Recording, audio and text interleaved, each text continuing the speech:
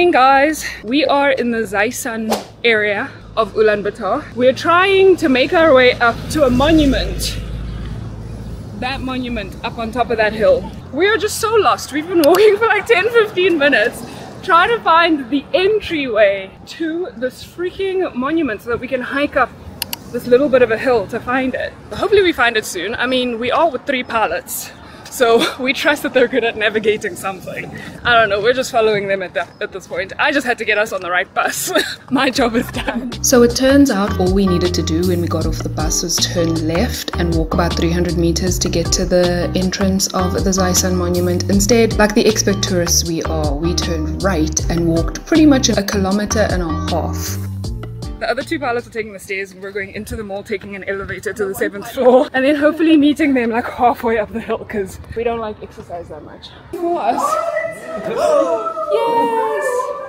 Oh, that is fun. There's like a glass. Please. This is so cool. You can take all 600 steps up to the top of the hill from the base of the hill, or if you're anything like me, you can walk inside the Zaisan Hill Mall, take the elevator up to the glass bridge, and then walk across and take the last 300 steps to the top of the hill where you see the Zaisan monument. It seems like each weekend we're doing stuff that kills. It's like a hike. It's a good workout though. Oh my gosh. It's beautiful! The Zaisan monument sits at the top of a hill in the southern part of the city. It's a huge concrete ring elevated about 5 meters above the ground, and it features mosaic tile art representing some of Mongolia's history. The monument was built by Russia in 1956 and honors Allied Mongolian and Soviet soldiers killed in World War II. The mural depicts scenes of friendship between the people of the USSR and Mongolia, scenes such as Soviet support for Mongolia's independence declaration in 1920. The victory over Nazi Germany, as well as peacetime achievements such as Soviet space flights, including the flight of Soyuz 39, which carried the first Mongolian into space. If the monument isn't enough, you also get to enjoy a full panoramic view of the entire city of Ulaanbaatar below. We went in the middle of the day, but are told that the best time to visit the monument is at sunrise or sunset for even better views. On the left side of Zaisan Hill, you can find a religious complex with a 15-meter high gilded Buddha statue, and both sites are free to visit. Let me quickly get a matcha. Hello party people. We're now in the coffee shop. We're ordering matchas. An iced matcha from this coffee chicken. That's actually a very strange combination of words. Coffee chicken. I didn't realize that's what it said. We went to the coffee chicken. We went to the coffee chicken coffee shop and I got a matcha.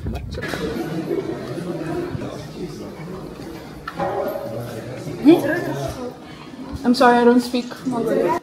A photo. Oh. If you're someone of color, prepare to have several interactions like this one.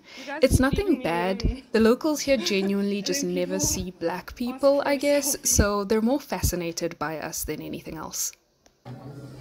Oh, that's very good.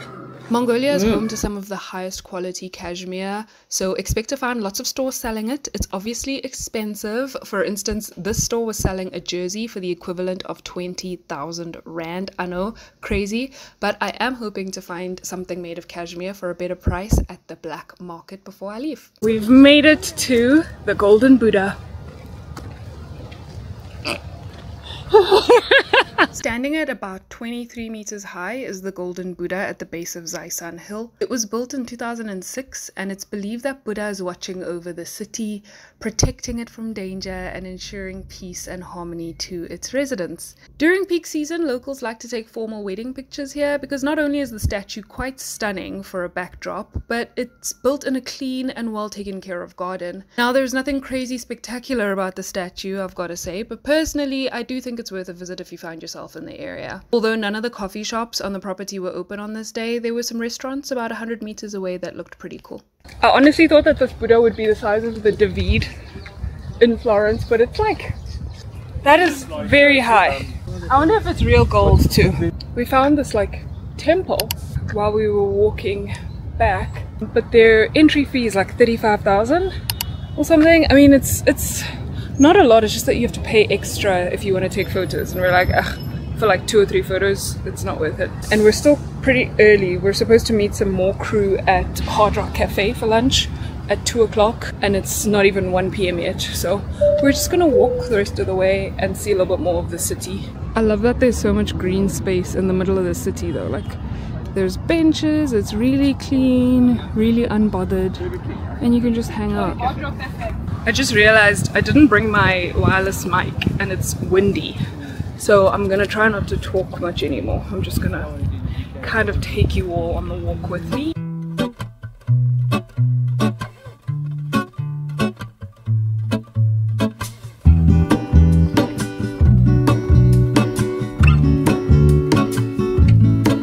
There is a life I lead in this city, hurrying to cut my teeth.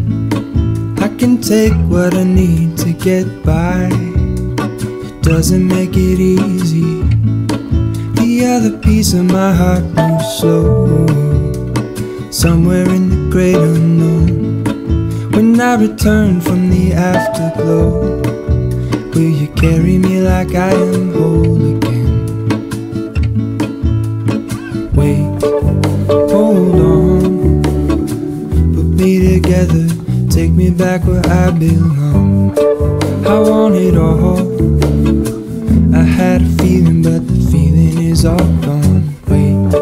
We finally made it to Hard Rock Cafe, guys. We've walked 14,000 steps today, and I had a coffee for breakfast, almost 2 p.m. But we made it, I can't wait. Apparently the food here is just delicious.